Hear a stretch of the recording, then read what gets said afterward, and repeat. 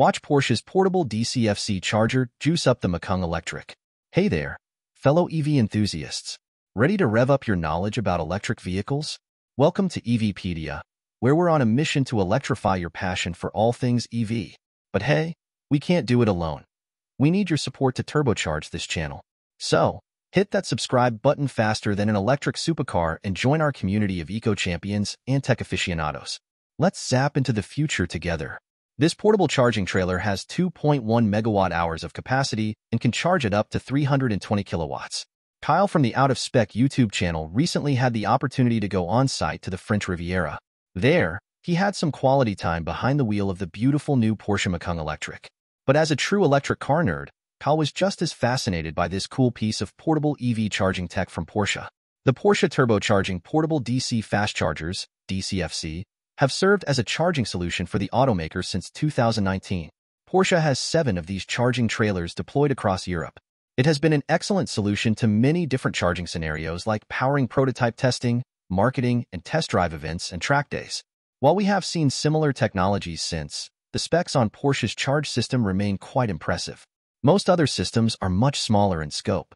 The trailer featured weighs a whopping 70,000 pounds, has a 2.1 megawatt hours battery capacity, and can support a 3.2 megawatts load.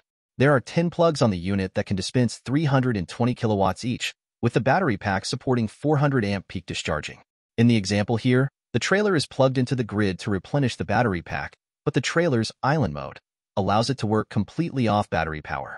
When directly connected to power at this location, a series of 5 heavy-duty cords are run from the power source to the trailers with a specialty design plug and a converter to get a 5-pin, 3-phase red plug with a neutral and a ground.